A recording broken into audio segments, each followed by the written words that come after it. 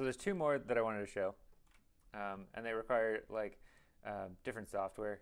So one of them is Alchemy, and Alchemy is a weird piece of software, and it's a good weird though.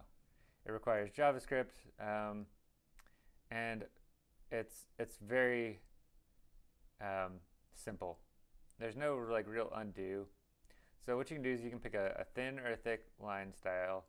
You can pick over or under. So we'll go over. We'll do like a heavier line weight. We can pick our color. We'll just pick black. We can set our transparency from opaque to semi-transparent. If we create, it gives us a bunch of different shapes that we can create. So let's say we want, let's pick speed shapes. So the faster your cursor moves, the more different it will change. Then we won't affect the shapes for this one, right? Okay, so if I take my cursor and I start drawing, the faster I go, like the more different it is, and it creates all this chaos as I click down and do stuff, right?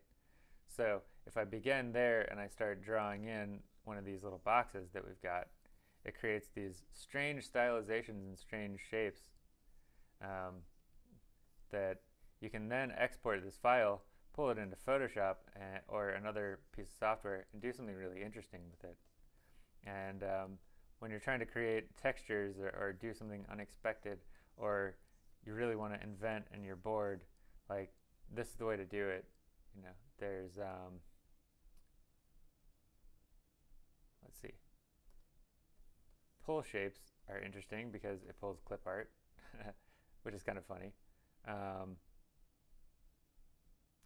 Let's see, we do just like shapes, and then if we do the effect, we could do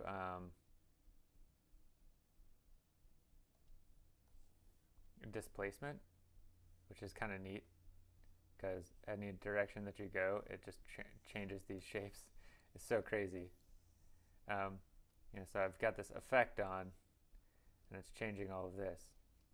So what would be interesting is, you know, you could create a texture, right? And this could become the background texture for something that you work with and paste into something else, right?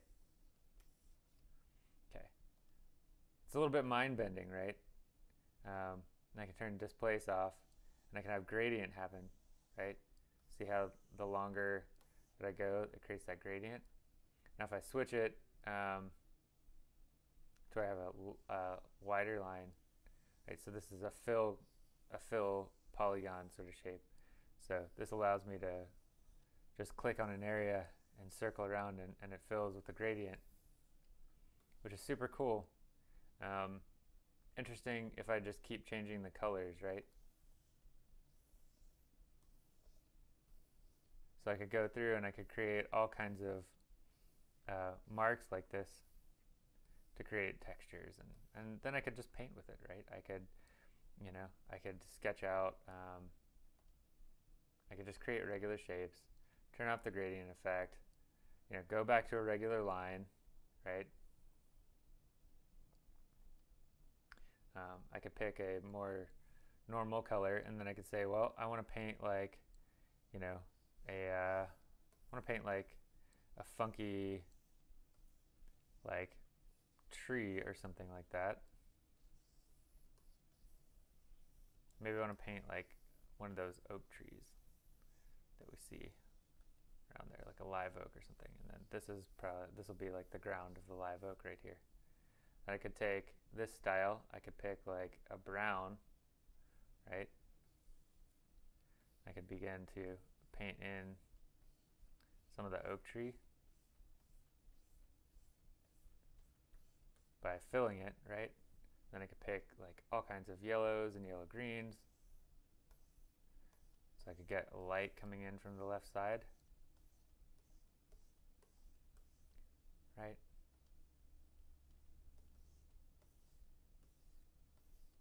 Probably want a darker green, right? Something down here. I could fill in these areas with that. See how we're getting kind of like cartoon tree-ish?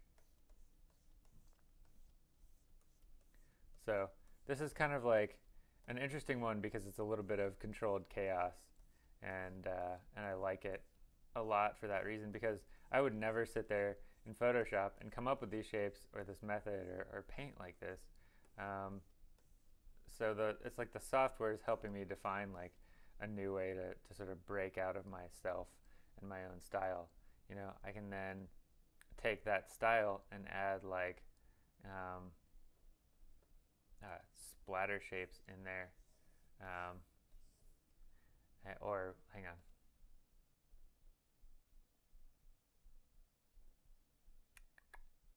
I could do that speed shape thing again, and this could change the edge quality, right? So as I build up these colors in this color range, you know, I can change the edge quality of that polygon that I'm filling, right? And it can look even more organic. I could go in and just keep changing colors and, you know, make some lighter yellows.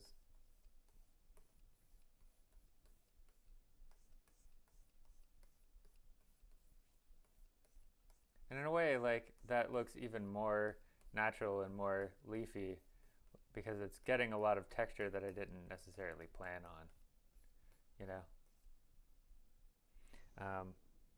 Anyway, that's the controlled chaos of Alchemy. And be careful because that one doesn't really have like many ways to save.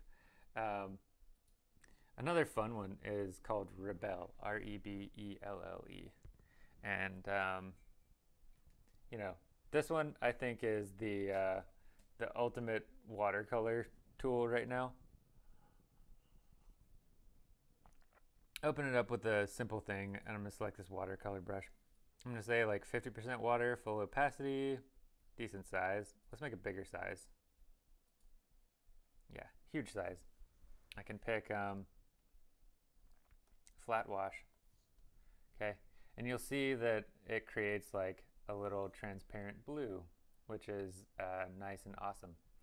So let's say we're painting this this particular electronics area. So we had an orange, or like a yellow orange, kind of desaturated,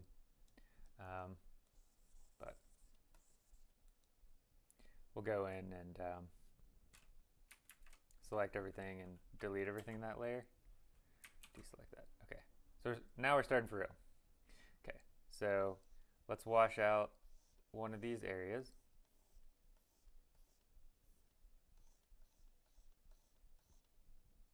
Let's say we want the water to go with the light direction, which is kind of down like that.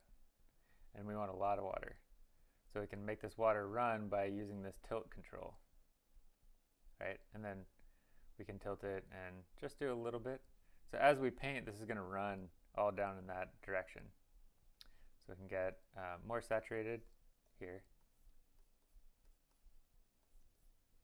We can change the size to be real small.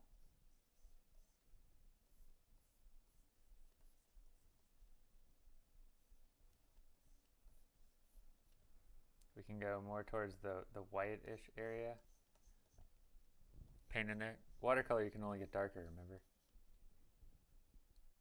See it buzz like that? Super fun. And we can let it do things like that, and we can just play around with like how these color blocks affect each other. It's kind of amazing that this can be done digitally, because there's only one way to get it really in analog, and that's to do it with watercolor, you know? And we could just keep painting, keep letting it drift, and you know, kind of embrace the chaos. Maybe we can pretend there's like a pole that's going down here, right? Going upwards, and it's kind of just, it's amazing to me that this is digital still, you know?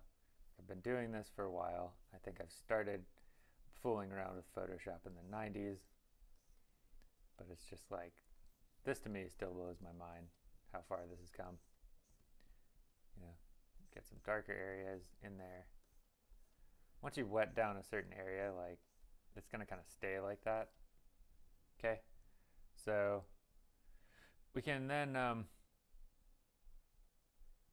build up layers from there. Add a layer and then go in with lighter colors, and that's how we get our lighter colors back.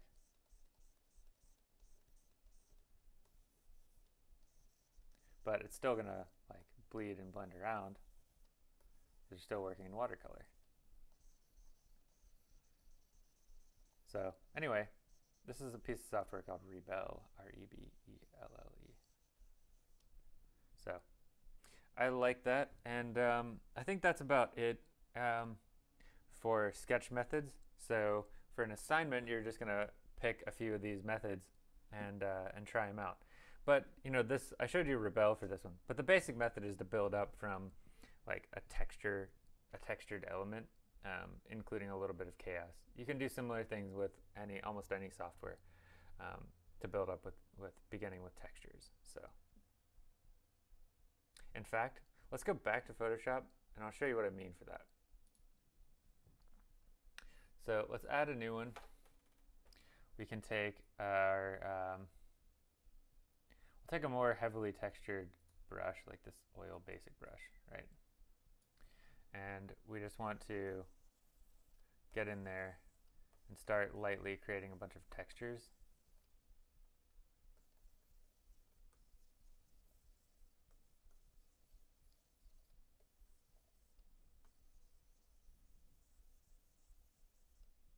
We can do like different brush textures on there.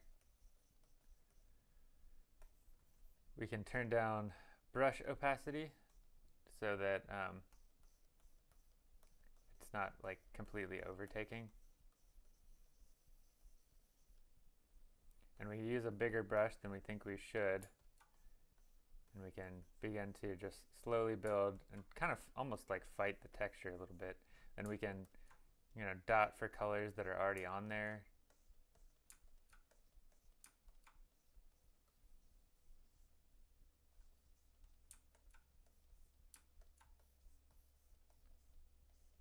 Keep changing the colors and changing the way that they work, and just keep working through the textures, trying to find the shapes that we want, right? Because some of this too is about faking the idea that this is like a nuanced, individualized, interesting image, even though it's digitally created. So if we just keep painting, keep working it, we can create some interesting stuff here.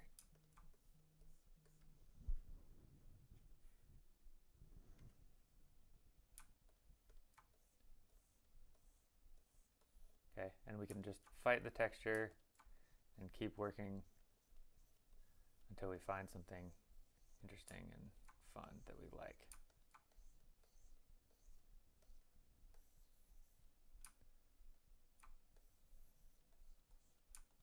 So this is kind of a painting method turned into a sketch method. But I quite enjoy it, and I want you to give it all a shot.